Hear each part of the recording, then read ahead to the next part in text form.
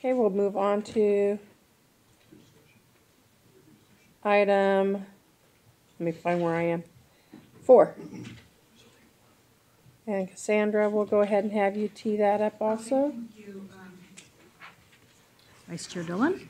This item is to evaluate the labor market compensation data from current and alternative pay comparator groups for benchmarking salaries under the board's statutory authority. At the February committee meeting, Adam Barnett, head of asset management at McLaughlin, continued discussion on assessing the current pay comparator group used for benchmarking salaries. The committee directed Mr. Barnett to provide salary analysis with a side-by-side comparison using 3 approaches. The first approach was our current blend of 67% public funds and a 33% of private sector funds in the salary analysis. Alternative 2 was presented at the last meeting, which included a group of leading institutional investors as proposed in the presentation from that meeting. Alternative 3 was the same as Alternative 2, but with additional public fund organizations included, and then we subsequently also added TIAA-CREF with the discussion from Chair Keeley. So Mr. Barnett is here to present the labor market survey results as requested, and he's right here. Thanks, Cassandra. Thanks.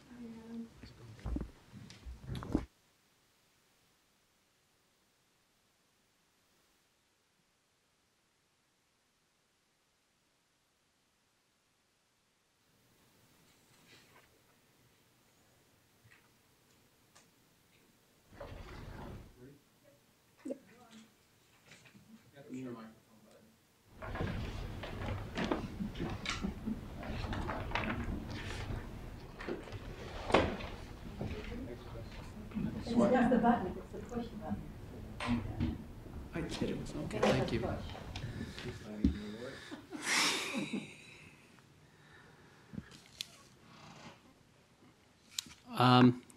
Thank you. I think this is the second or third time we've met on this issue. We've gotten feedback from the committee in past sessions. Again, the topics to help to define the compensation comparator group. As Luis had mentioned, this is something that's typical in public funds every few years and private sector firms, again, every few years. Mr. Rosenstiel, you had asked a question. I think we missed each other at the last meeting, but we'll go back to the appendix. You had asked questions, pointed and very good questions. We were somewhat flat-footed when you first asked it about, like, why do we want to do this? This is just a painful process, and it takes so much time, and do we really need to engage in this? So there's some materials in the appendix which really are intended to identify, like, why are we here? And even though it's out of order, we're just going to flip through this because I think it sets the stage for this discussion in a fairly meaningful way. So I'm going to flip the page, and so there were, again, to Mr. Rosenstiel, when you had asked the question in the, I think it was maybe in the January session or the December session, why do we want to do this? This is like, we're looking at pay again. This is a difficult topic. It's a complex topic. It's not easy. And there are 4 reasons. One is to exercise sound pay governance. So again, as board members, presumably you want to know where the organization stands with respect to pay. Are we high? Are we low? And this notion of ignorance may not always be bliss. You really have this fiduciary, we would think, have this fiduciary responsibility to understand, well, are we paying our people high or low? Are we in the market? So it's to exercise sound pay governance. To reaffirm the human capital strategies of the organization.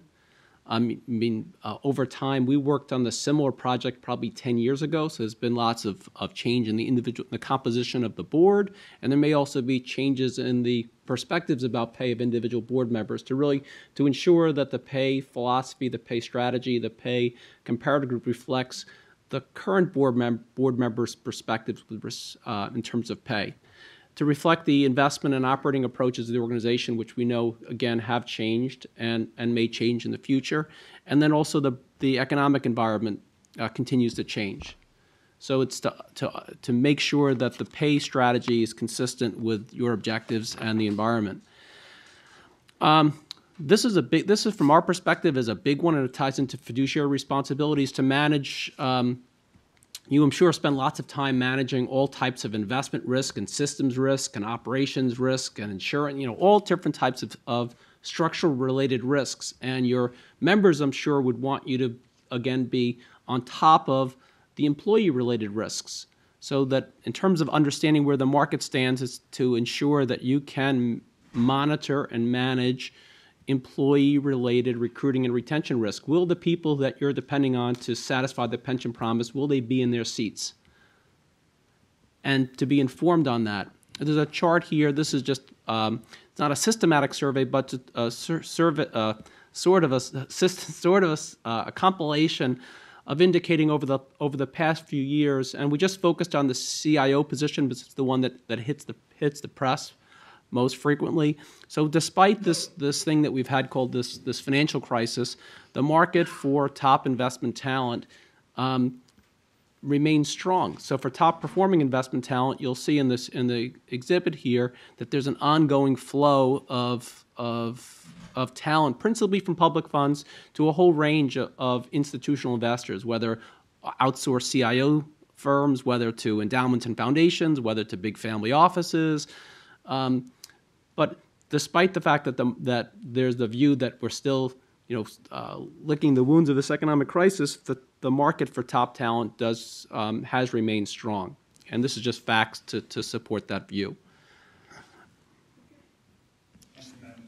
With regard to this chart, it appears to tell one side of a story, but what do we know about the back side of that story in regards to the people they were able to bring in to backfill those vacancies and the subsequent performance after that?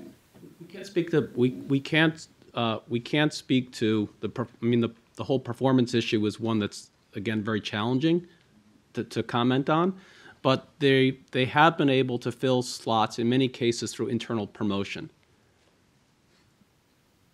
And I guess, is that a bad thing? Not necessarily. But the only point we're not saying that the organizations have not been able to fill spots. We're basically saying that if there's a view that we've had this financial crisis and that there are no jobs to be had, it was illuminating to us to actually do this, to do the research and see, well, how mobile are these roles, and are these positions in demand, and is the private sector looking to public funds to hire people?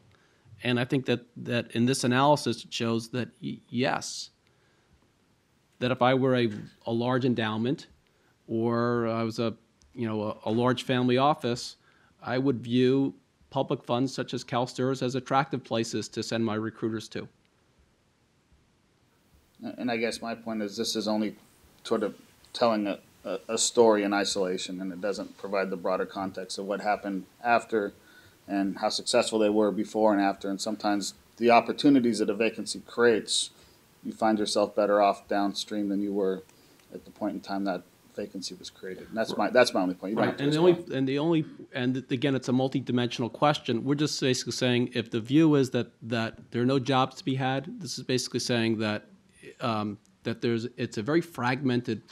The range of competitors is broad and fragmented, and that those competitors continue to hire. That's the only point. So in terms of thinking about risk, it's a risk that the committee should, at least from our perspective, to attend to. So did all these CIOs leave voluntarily? Did they all just bail, or were any of them? The ones that I know. I mean, I know on the list personally, probably a third of them, and I would say yes. Yeah. Chris? None were asked to leave? I can't say none, but the ones that I know, I work closely with Mass Prim. I know Ken Lambert fairly well. I know Sean at North Carolina. Yeah, when I looked on this list, there's only one that I wouldn't. They left, and then there was a minor train wreck after the fact, so they probably would have been asked to leave. But I know most of the people on this list and all moved on their own to other opportunities. Does it go in the other direction? I mean, could you put together a table that showed private sector CIOs leaving or being recruited to the public sector? Perhaps, perhaps, and I'm sure that there are instances, but it's not. When we think about the instances, it's fewer. It's much fewer and far between. It's such a fragmented market when you think about endowments and foundations over $1 billion, big family offices with over $1 billion, corporate plan sponsors. So to say that it's a one-dimensional view and the labor only moves one way would be an overstatement, a simplistic overstatement. But I mean, my experience is that you've always got people moving. I mean, I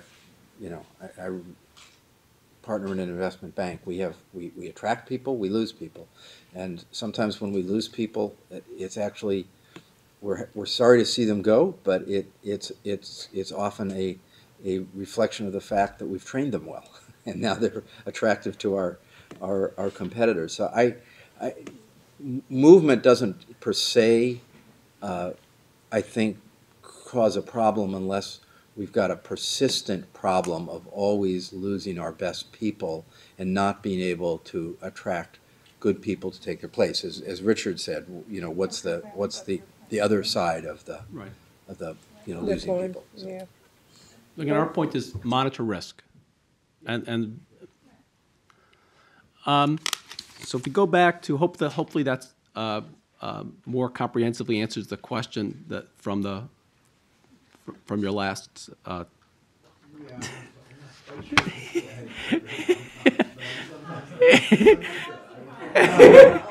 We tried to be responsive. So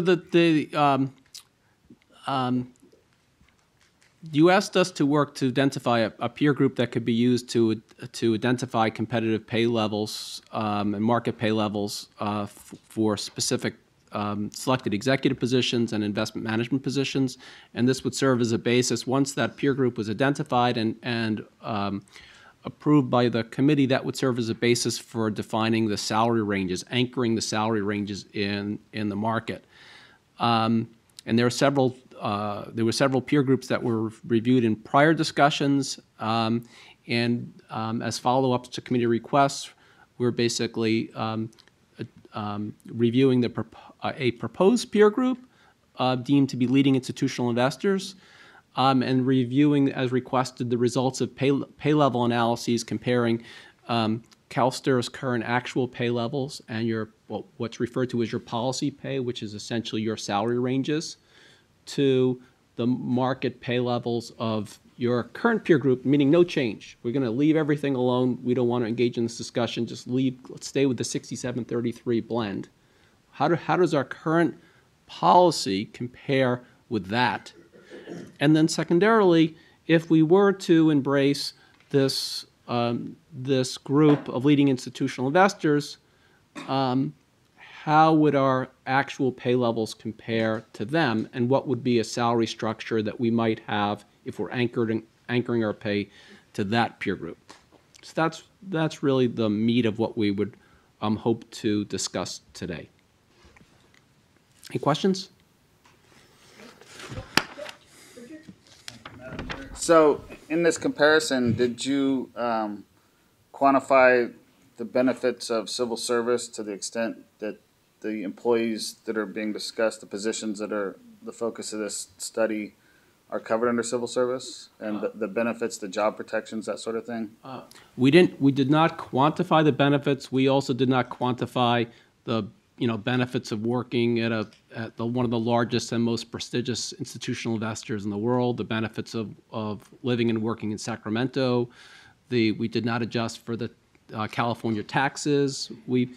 So this is we just looked at straight pay. Okay, so your definition of straight pay does not include, I assume, defined benefit pensions and a rather generous health care plan. The peer group data, what was absent from both the CalSTRS analysis as well as the competitor analysis, so it's apples to apples, was that the DB plan was not considered either the the incidence, meaning of the current peer group, 67% of the other of the current 67% of the current peer group are public plans, which we didn't quantify the value of their DB plan, which gets into lots of assumptions, but we were working under the assumption that other public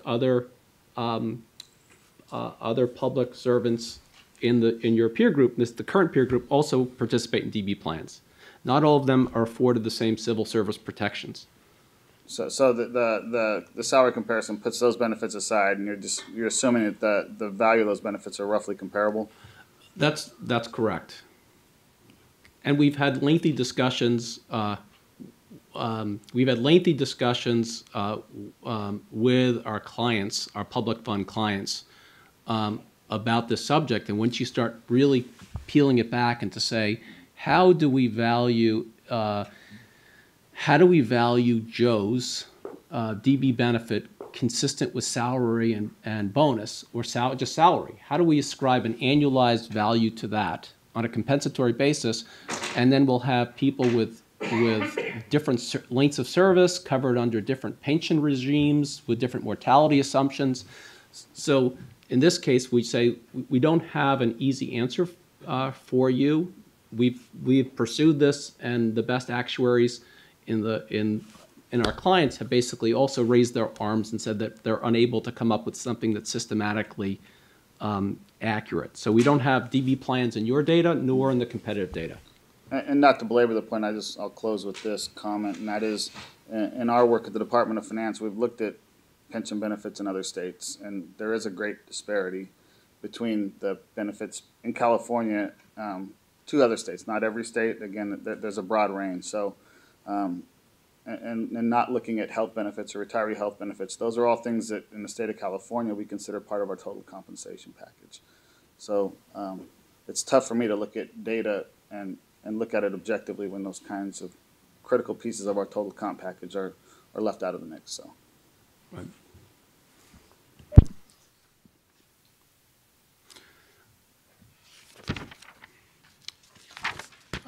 As Cassandra had mentioned earlier, the current peer group is comprised of a select group of large and or complex public funds, U.S. public funds weighted 67%, and all private sector asset management organizations weighted 33%, and it's just an arithmetic average of a weighted average of two data sets.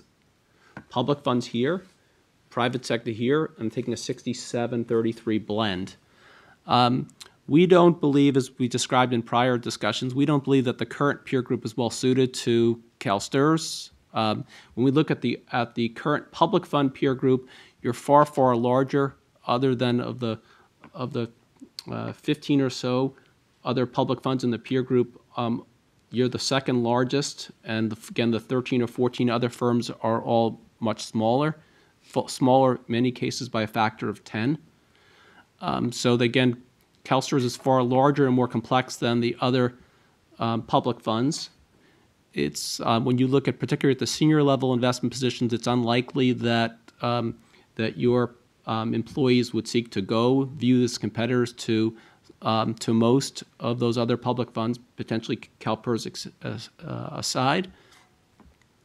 And then the private sector companies, really when we reflected on this, from our perspective, the private sector firms really are in different businesses than CalSTRS, meaning they have different missions, accountabilities, the jobs are different. One could argue or not argue, depending on the organization, that the risk-reward trade-offs are different. There are sales and marketing responsibilities, particularly for some of the senior level positions that are not resident here. So instead, we had advocated in prior discussions and continue to advocate looking at a peer group that's consisting of leading institutional investors, missions that are similar to CalSTRS. They're all, if you look at the group, they're all. I think it's hard to argue that they would not be viewed as leaders in pension and asset management, leaders and innovators, and as a result are more likely to be competitors for your senior staff. And there's a list. Sorry for the size of the font. There's a list of some 20 odd organizations that would represent that group, and there's a tally on the bottom of the page that essentially 10 out of the 27 some odd firms are U.S. public funds. And that was, Mr. Boykin, you had asked for a greater representation at our last meeting, so I think that we added 4 or 5 into the mix. And if you can see on the tally, there are about 10 public funds. There are 5 Canadian pension funds. All of those are McLagan clients. U.S. corporate plan sponsors. So again, they're similar missions in terms of not trying to raise assets as a business, but trying to provide a pension promise. Endowments and foundations. So really some top-notch names in terms of managing mostly endowment money. And then insurance TI-CREF is an interesting one. They've largely had a non-for-profit mission, and also, just like CalSTRS, served the education market.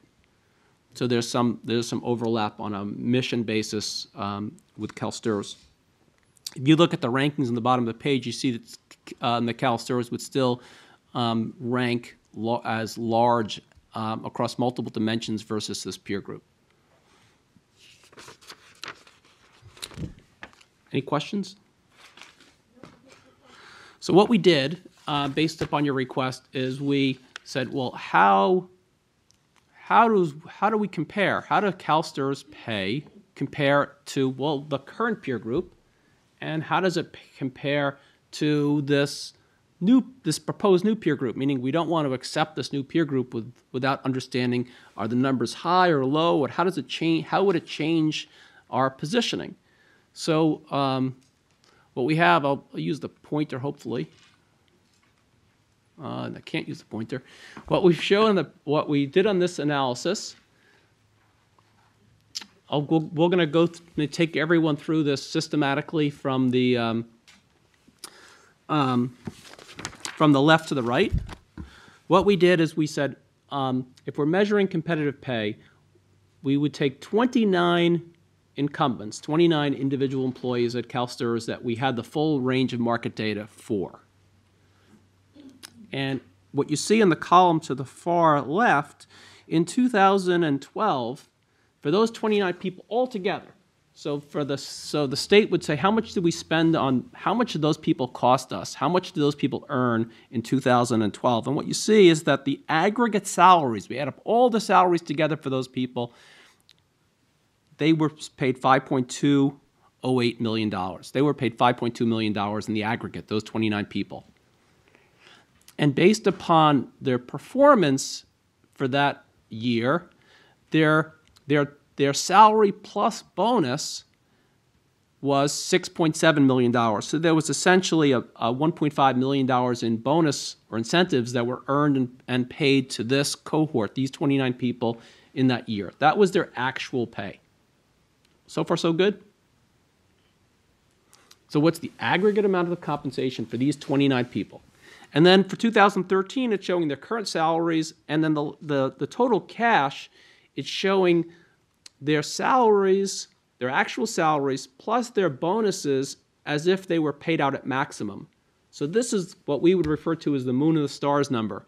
This is if everything perfectly aligned, if everything for all these employees over all time periods, over all elements of pay, if they got paid their maximum bonuses.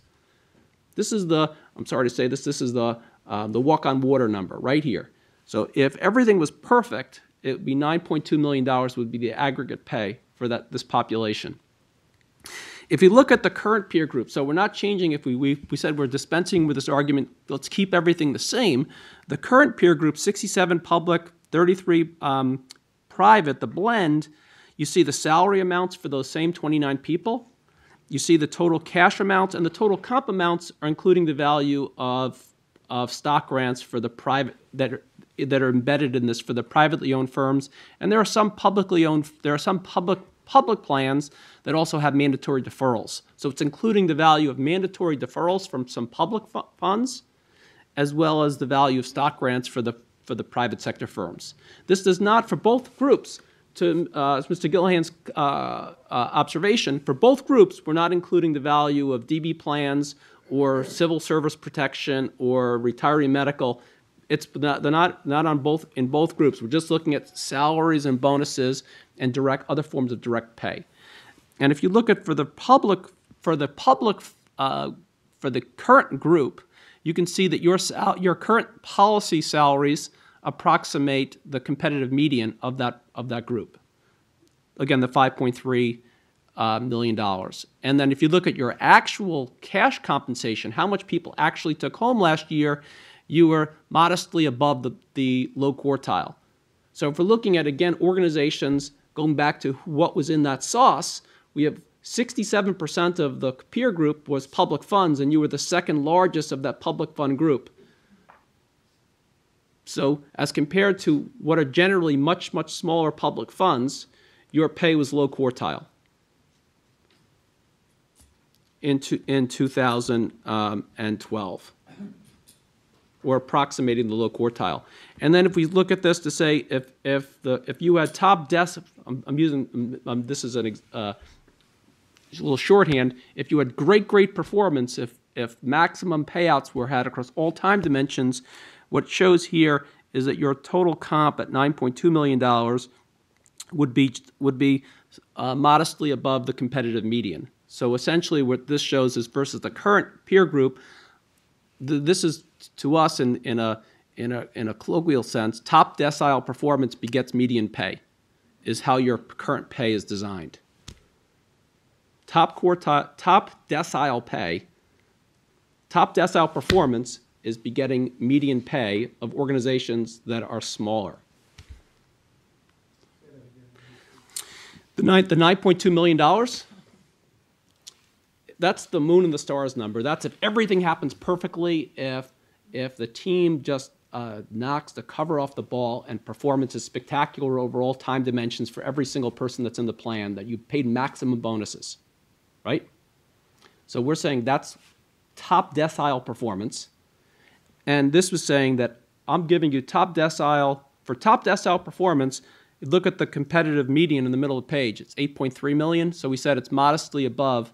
We're giving you top decile performance begets median pay of, again, going back to 67% weighting, you're the second largest, begets median pay of organizations smaller, less complex, less prestigious, so forth and so on.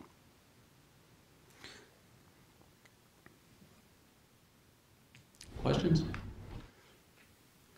And then what we showed is the same type of aggregate analysis. What? The same aggregate analysis is we looked at the proposed group of leading institutional investors, and you see that the pay levels, the salary levels are modestly higher, the incentive levels are appreciably higher. So this is where when you asked the question, how does this stack up? What does this market look like? The punchline is that you materially lagged your current peer group. So if there's no change at all, your current and if you said we embrace the current peer group on a policy basis, then apart from this discussion of peer groups, this would naturally lead you to adjust your salary ranges.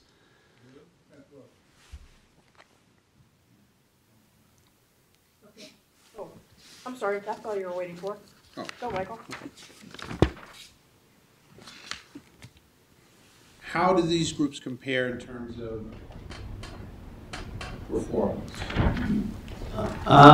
We don't have performance data because we could seek to work with staff to assemble that.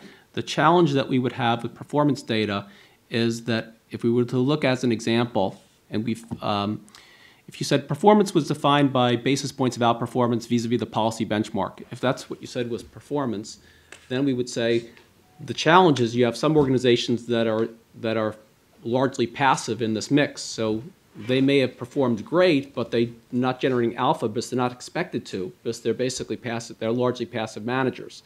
Similarly, if we said how was our performance? Well, if you were comparing you to Yale probably did much better because they had much greater private equity allocation. And they're basically, they made that private equity allocation decision 10 years ago and are reaping the benefit of it now. So that there's moving parts relative to implementation decisions and asset allocation decisions. I'm not trying to hide the answer, but it's a complex one, which prevents us from answering that clearly. Well, I would back it up, Michael. It's a great question. You do get numbers on how we compare to public funds and public funds greater than $1 billion. That'll be in the PCA report on Friday. It also includes all master trusts, which would be all pension plans. The problem with that one is the vast majority is almost 500 participants, and they're all much smaller. The median size of that is well under $1 billion, so that's not a good group. The biggest difference of driver of performance, and the reason, as Adam's explaining it, it's going to be the risk appetite of the fund.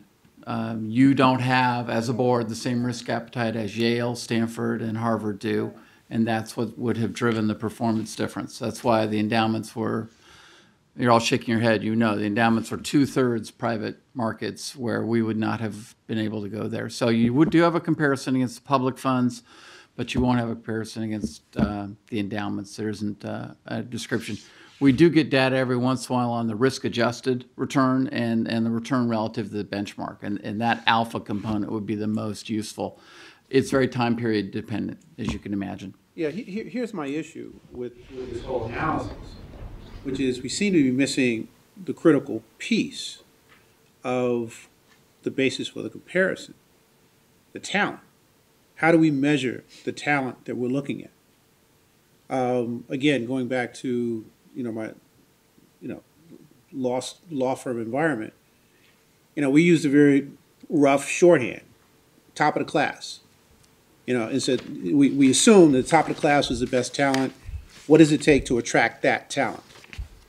And what I'm not hearing is how do we identify whether we're looking at the right talent? I mean, I could look at this and saying everybody else is overpaying. And we're getting more bang for our buck because we're getting really good. We've got really talented people doing really good work, and we don't have to pay them as much. And our turnover rate doesn't seem to be that high. We don't seem to be losing people, and if we lose them, we seem to be able to find people with, a relatively same talent. So why are we looking to pay more for the same talent? It's a question. It's a legitimate question. It's a question of sustainability. Is this and it's the question to go back to risk. If you're saying this is the market, and the market was defined as even the current peer group, and we're just informing you, just heads up, your pay levels are very, very conservative relative to that peer group. If that's the position you wish to take, that. I guess what I'm saying is our turnover rate too high? Are we losing more people than we should be losing? I mean, Chris has talked about this in the last board meeting. Yeah, Chris, remind us, you had a chart the last time that you want to refresh our memory. I'd like to have all this pulled together, because I guess I'm reacting to, what I'm reacting to, and please don't take this personally at all, is a formula that says, we're not paying enough because other people are paying more. There's got to be more to that analysis than that. We're not saying that these numbers are. I just want to be very clear. We're not saying that this is right. We're not saying that these people should be making this. We're not saying that teachers should. We're basically saying this is what other organizations. These are facts of what other organizations are paying, and it's the committee's decision to say, based upon those facts, to what extent do you wish to be high or low or at market relative to those norms? And what I'm saying is the answer to that question depends on the impact of those on our workforce. This is, as you say, the turnover of our workforce, the quality of our workforce. Do we have the people that we want? Are we losing good people? If so, why? Where are they coming from? Are there good people that we can replace them with, et cetera, et cetera? And I think this is very informative, but there are other elements that I'm used to seeing that I think this last discussion helps me understand why it's more difficult to identify these, because there's no kind of set standard as to how to measure the quality of the various people that are out there because of all these various factors, the risk factors here, the risk factors there, so on and so forth. But, you know, and I'm coming from, you know, kind of a structured environment where there was a kind of an industry-wide uniform way of measuring the quality of people on the for public companies. There was a, you know, you kind of there was another kind of metric. People, you know, would measure the quality of the talent pool a different way, and are we getting the right talent pool this way or that way? But I guess what I'm not hearing is how do you, Chris, identify the talent pool that you're looking for, and almost without regard to the metrics, is the pay level significantly, impacting in any way, shape, or form your ability to recruit the talent that you need?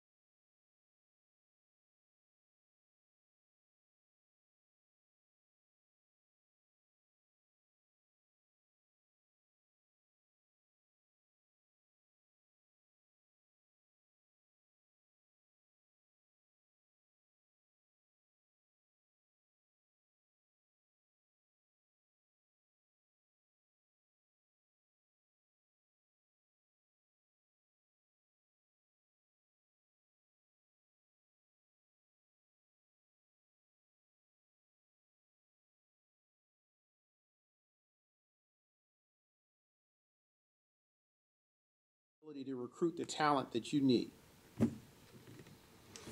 At the senior levels, the answer is yes. I am holding open 4 of our most senior positions pending what you would do in this, because I didn't want to recruit those on the old salary scale, depending, and so we'll go into the market. And I would tell you it would impact it.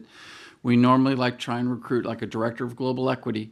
We'll have internal talent, but we want them to compete against somebody who has already been the director of global equity at a Washington or a Virginia or another smaller state fund,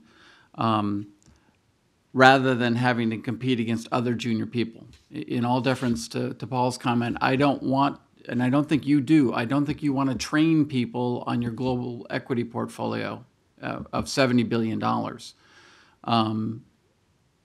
To answer, you also asked the question about turnover. Turnover historically has been about 5%, which is very low. Last year it was 10%, and I would tell you right now it's trending at 10% this year.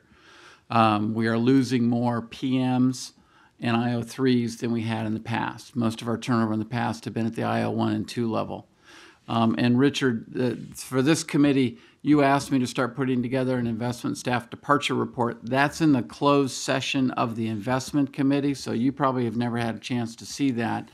And I don't know that I've shared it with all the consultants at times, but that shows you your turnover rate. It shows you where you're losing people.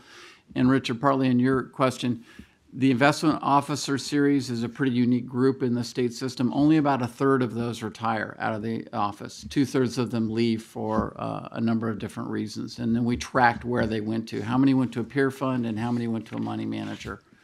And let's remember that after January 1st, as you know, the cap on that DB is 110,000. So whatever level of attractiveness the DB plan had for the senior investment staff, it's lost it for new recruits coming in from on the outside market. So Michael, I went back really quickly to our last, well, can I even say it if we talked about it in closed session last time? I think Never you mind. can, there's a lot of stuff we've said in open session. I guess I just wouldn't name the positions and the names, but Okay. you have the stats on the number. 2 went to peer, of the 1, 2, 3, 4, 5 that we talked about at that meeting. 2 went to peers, and 1 went to the private sector. And that was just the 5 most recently. Yeah, 2 that's- retired. that's this, 2 retired. Fiscal year. But yeah, so far this fiscal year. Obviously, this is self-serving because I'm your CIO and this includes me, but I have constantly challenged this board all the way back to the year 2000. You have to decide, because I have to manage whatever you implement. You have to decide, do you want to be, you're the second largest fund in the country, do you want to have to run into the iceberg to prove there's a problem, or do you want to be proactive and do things before you have to get there? So I understand the issue of turnover and the challenge with that.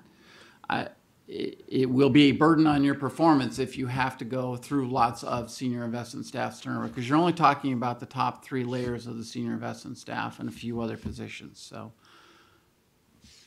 Yeah, good. Go ahead, Michael. Yeah, because I guess I'm, because this is the part that I think at least resonates more with me than the chart. Because it's an identification of however you define the level of talent that you believe is necessary to run the largest teacher fund in the world. And where those people are and what opportunities those people have. And that's a much narrower chart than this is. And that may affect the levels below them. And that's fine.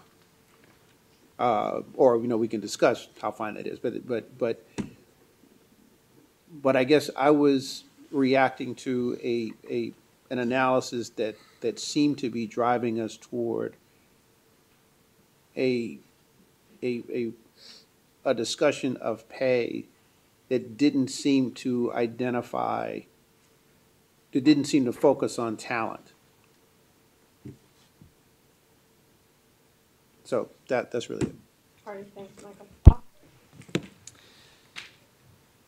Perhaps I can clarify what my concern was a few meetings ago, because this is extremely useful information, and it's very important that we know this, that we know what the market is, we know what others are being paid, that we know also what the implications might be in terms of the ability to attract and retain people. But in the end, what we're concerned about is performance. So it would seem that for us to make a decision that we should be paying more to our investment staff must be that we conclude that we won't have the same investment returns with the current, that our investment returns will increase, because otherwise why would we do it?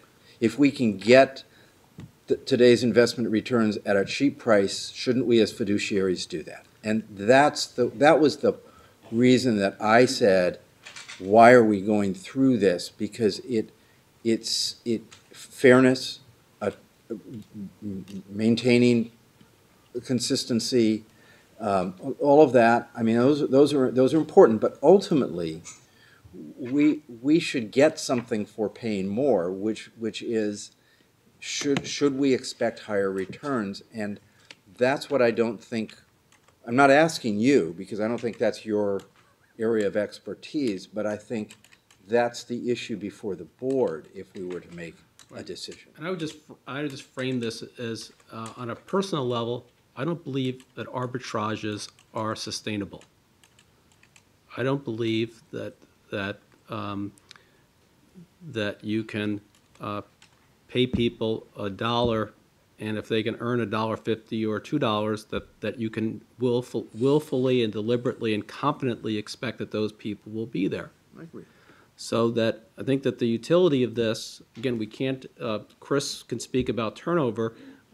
We believe that our job for you, we work for you, is to give you the facts to let you know that where you're currently sitting, we put up the red danger sign to say that you're low, and you say we're getting by, and we can be very frugal, and it's good for the state and it's good for our members, but we're saying that you're just embracing risk. And I think we mentioned at the last meeting, it's kind of, if it was your family office and you won the Powerball and it was $300 million or $400 million, would you want to have the cheapest possible manager, or would you want to have the most competent one at reasonable wages?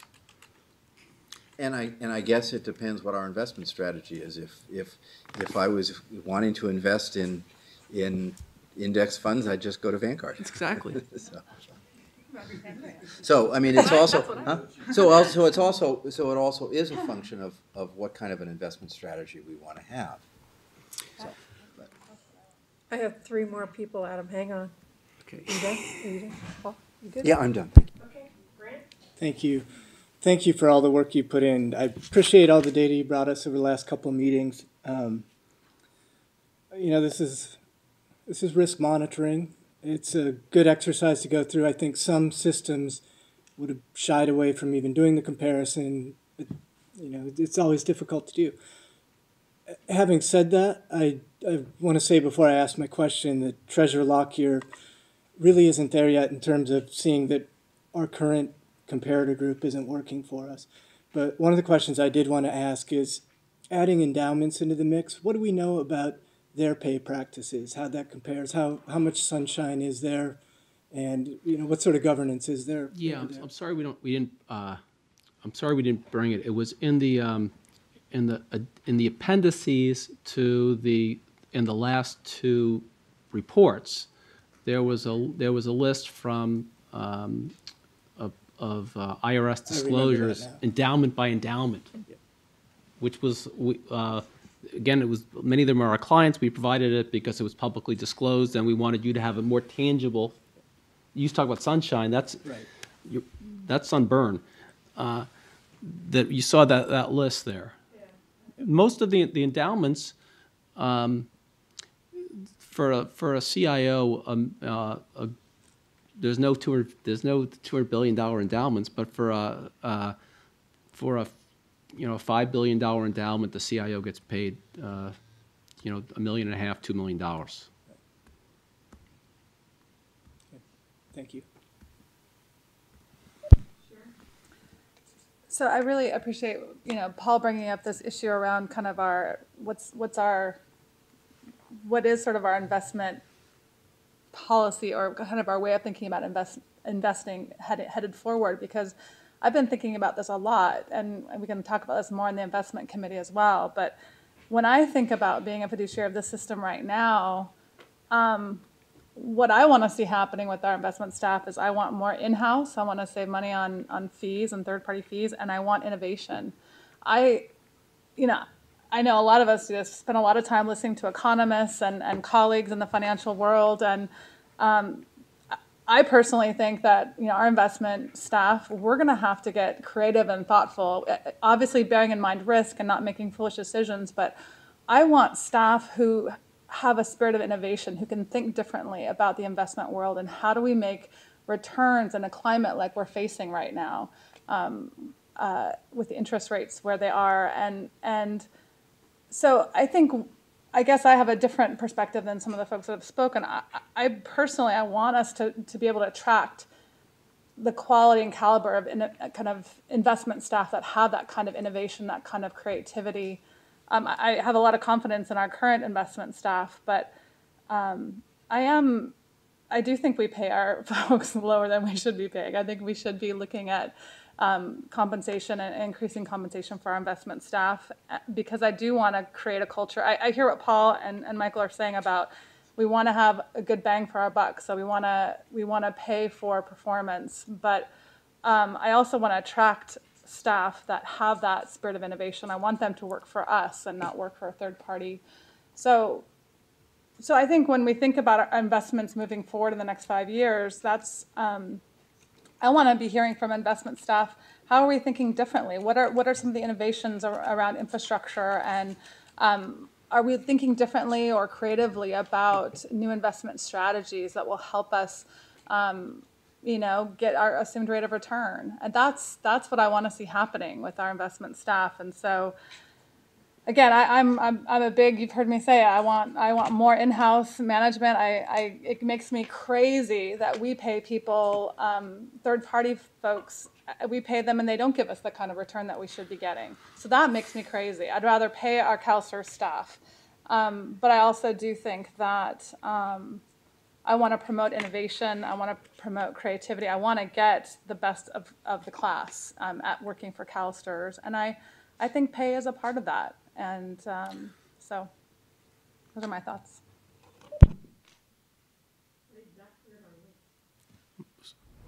Yep, so Adam, we're back to you. Sure. So we went through this competitive pay level analysis, and then the question was, okay, if we have this market pay data that's, now this is aggregated for all positions together, what would happen if we look to see if we kept our current peer group, and we looked at this proposed peer group, what would happen to the salary structure? So how does that look at individual positions?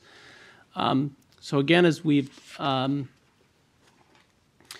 going to just show you the salary structure. We'll go back to a page. So we had recommended looking at lots of numbers on the page. Just if we look at so it's all clear what we're doing here. If you look at the investment director column,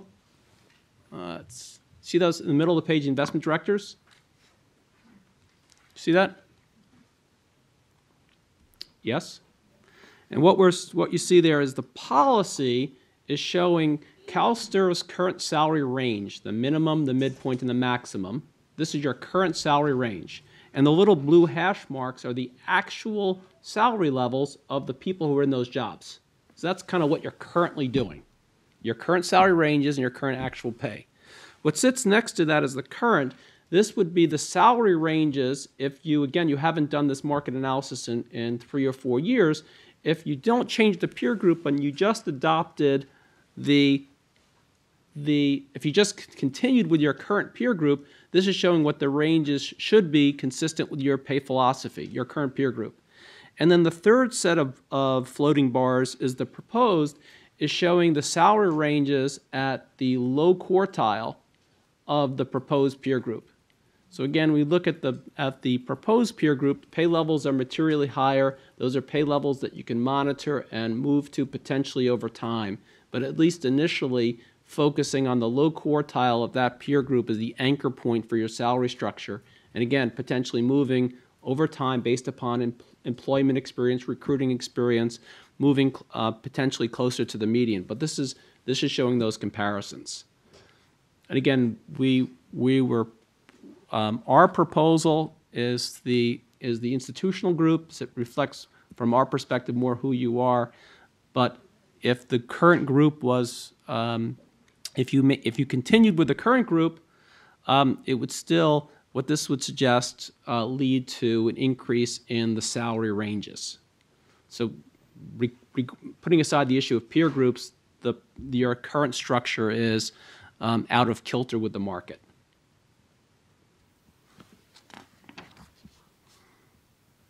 And again, our recommendation was to adopt this group as a basis for evaluating market pay requirements, anchor the salary structure around the low quartile of the market for now, monitor your experience recruiting and retention, and perhaps in some time in the future migrate the salary structures more consistent with the median. And this was the resulting salary structures. Any questions on the methodology or the rationale?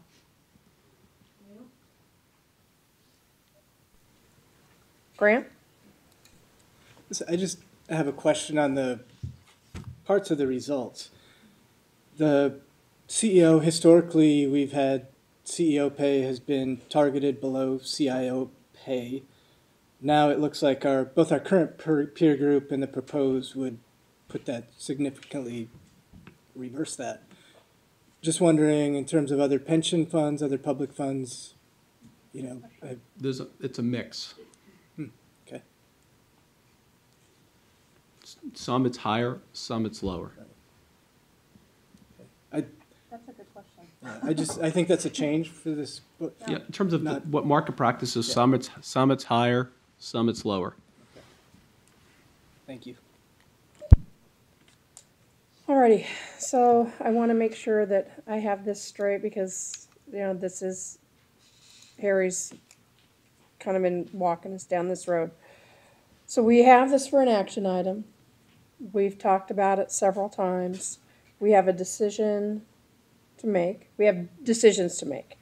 We have the decision to stay with our current group or go with the newly reconfigured comparator group, which is what McLaughlin is recommending. And then, depending on which group we select, where we would put our salary bands within that comparator group. Yes, and Do I need to refine it any more than that, Adam? no, there are Cassandra? some transition steps, but that's we believe the essence of the decision. And that, you're recommending that we do that at the beginning of next fiscal year, begin that transition and have it fully implemented within a couple years? That's correct. Alright. A 2 to 3 year period. Alrighty, Grant? One clarifying question. If the committee does move toward the proposed methodology aimed at the low quarter, you know, I'm a little concerned because for many of the positions, that would be a lower base salary. So how would we don't want to transition down. So, Right, the so range. it's the range. We look at the chart here, the hash marks. It appears that all the positions are within the new would be within the ranges of the new structure. Okay. Thank you. So what that would leave us with, they would not have less salary, they would either remain the salary, but the potential to move upward is much greater than it would be if we remained where we were. That's the potential would be different. Yes. Some cases, if you look at the different jobs, some it's similar, some it's more, some it's less. Okay.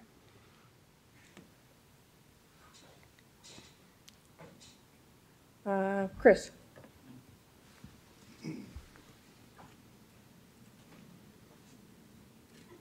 As you're deliberating this, I wanted to make a couple of statements. And first off, I absolutely recognize, they usually use me and my salary as the key up there. So it is obviously self-serving, but I guess I want to appeal to you. I believe, and I've said to you many, many times in this board for a decade, that your investment staff are your most important investment asset in the building. Sharon hit on a point. You pay $160 million a year to outside money managers. So the potential that you pay internal is a very small number. To Michael's question, the proposed group is the one where we tend to draw talent from, and right now it's where we're losing talent too. I would really emphasize, we recognize the environment and our need to raise contribution rates. The key is implementation over time. And I really want to state for you and then the staff that's listening above, I absolutely want equality in the investment office. I do not want to be treated any differently than my staff. Whatever you do or don't do for me, I want translated down equally to the staff. We absolutely have to be equal. It can't be only for the top. So, thank you. Thank you, Chris. Alrighty. We have an item up for action. We need a motion. Sharon? I make the motion to approve the recommendation. The proposed salary, the proposed comparator group? Correct. Alrighty, is there a second? Second. Okay, it's been moved and seconded. Do you want to go ahead and speak to that, Sharon? No? I mean, Is there anybody else that wants to weigh in on it before we take a vote? Richard? Okay. I would just reiterate my earlier comments that I feel like this board is making a decision on data that's only part of the story of total compensation. And I agree that we want talented investment staff, the best we can get, but I'm not sure that a decision is being made on complete and comprehensive data.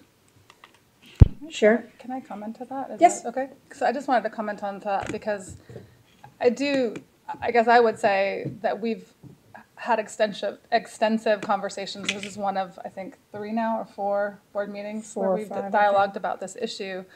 And I guess on the other hand, I haven't heard a good rationale for why we would stay with what we've had. And so I'm convinced that, not just by this data, but by multiple conversations I've had with our investment staff. So I don't feel like I'm getting one side of the story. I feel like, so I just wanted to mention that. Michael? I just want to say the information that Chris repeated again is what I wanted to hear on the record. That's the key for me. And to Rich's point, I see this as just one part of the process. We are not going to slavishly apply this comparator group and just move forward. It's got to be based on, this is a framework, in my mind, this is a framework within which we will make the decisions. That's the basis upon which I'm ready to move forward. Richard and Ian, go ahead and come on up. And I respect the opinions and comments I've heard of you. I'm not disagreeing with your perspectives. I guess part of the problem for me is, and when we look at how we define a problem, it's not even clear to me that there's a problem. A 10% turnover rate doesn't seem exceptionally high, and I don't know what it is in the rest of this universe of talent and these comparable organizations. But if you look at the state of California, 10% turnover rate's quite a bit lower than most government operations. And then this question of talent, I mean, I don't even know what gets us the right talent. Does this benchmark get you the right talent? Is it 25% above that? Or do we even know that we're not going to be able to pull the talent in at the pay scales we have today? And so I just feel like I don't have that information, and based on that, I won't be able to support this request. Well, I just have to say that when someone like Mr. Gillihan says that you don't have adequate information, of course, my ears perk up as fiduciary counsel. So I guess I don't really understand your comment. The committee has met several times. It has 2 experts, that have been advising it. Experts have made a recommendation. None of the people on this committee are experts themselves on compensation. And under fiduciary law, they're required to rely up to a point on expert advice when they make their decisions. So it seems to me that they have plenty of information, and unless your experts tell you that the information you've identified as missing is crucial or central to the decision that the committee is about to make, I just don't see any basis for your remarks. Madam Chair, if I may? Yep. Where have we defined that we have a recruiting and retention problem? And maybe I missed that meeting. I apologize. I haven't been a party to all these discussions, so I'm talking about me personally. But I don't feel like I've misstated the information that's been presented today. Well, from what I understand, and I've seen it, the staff provided at the investment committee meeting in closed session information about retention. So that information is available. Your expert has also pointed out that we're talking about sustainability for the future. So we're not just looking at today or the past. And I think those are legitimate considerations for the committee to take into account. And Richard, we have been talking as a board about succession, not only throughout the whole organization. And for me, some of our conversations about succession plans kind of weigh into this for me also. Is there any other comments from anyone? Alrighty. We'll go to a vote. It's been moved and seconded to take the proposed comparator group. All in favor say aye. Aye.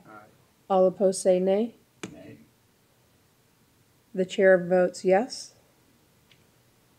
And are there any abstentions? Then I would say the motion passes. Correct. Alrighty. Then going with the recommendation of where to place the salary bands, and am I saying that right, Adam? The salary bands on the comparator group? The ranges that you see here are anchored at the low quartile of the comparator group. So these proposed salary ranges for the upcoming fiscal year are anchored on the low quartile. And we said that you should monitor over time and as required and as appropriate is to consider adjustments. But the current recommendation is to adopt these ranges. To adopt the ranges. All right. I need a motion to do so. Grant? Just a question. So I voted against the proposed comparator group, but now that we're here, is it ever, best practice to choose the low quartile? I mean, if we truly say that this is the group that we compete with for talent, I'm not sure why that was chosen. I guess a little more the rationale. Going back to commercial decision making, the notion of saying, well, we're paying someone X, and then we wake up tomorrow and we decide we should pay someone 1.5X. I would share your sense of reticence or skepticism to say that doesn't seem appropriate. So we understand that this is the more appropriate labor market. We've made that case, and this is the standard to be on the conservative end of it, and then to monitor it and to adjust as required over time. And do we yet have a? It'd be hard to support. It'd be hard to say, go right to the median. Given again, if you just say, are you having 30% turnover? No. So that's where we basically said to take it in steps. Okay. And do we already anticipate when we would revisit where we should be? Yeah, I mean, the policy's always spoken to a 2-year cycle for your work. And conforming to really what Luis and Adam both said, and obviously it's your decision, but we thought, obviously Chris will continue to report turnover data, should digest that. All right, with that, I'll make the motion to Alrighty. go with the recommendation to target the low quartile. Alrighty. And that would include ensuring that everybody's paid at least at the minimum of their sign, and that anything that needed to be adjusted would be done over a transition period. Yes, that's what was describing here. Alrighty. So for incumbents, the third bullet point, for incumbents that were salaries below the range minimums, adjustments must inform whether you have year-over-year increase guidelines, but they should reach the minimums over 2 or maximum 3-year period. Alrighty. So there's been a motion. It's been moved and seconded. Is there any further discussion? All in favor say aye. Aye. All opposed nay. The chair also votes yes. Thank you. Any abstentions? Is an abstention. Yep. And we have an abstention. Okay, the motion passes. Alrighty, next item. Oops, lost my index, guys, sorry. Now I need to make sure I'm on the right meeting. Nope. I wasn't, I'm back in February. Okay, April. Alrighty, Cassandra, I think we come to you for your report. I don't have anything for your report. Review of information requests, I don't think we had any. Draft agenda for the next committee meeting. So on the agenda, we will come back with the policy changes that will reflect the change in the comparator group and the market positioning of those salary ranges. So we'll come back with policy amendments at that time, and that's what that is reflected there. And we will also be coming back with the recommended salary range based on our new peer group for our deputy CIO position. Just I just need to, because on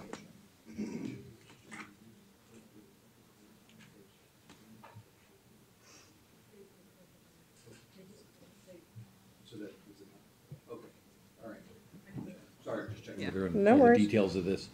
Yeah. Okay. No worries. And then that is opportunity for statements from the public. I'm I'm also a member of the public, but actually I wanted to follow up with Jack's comment.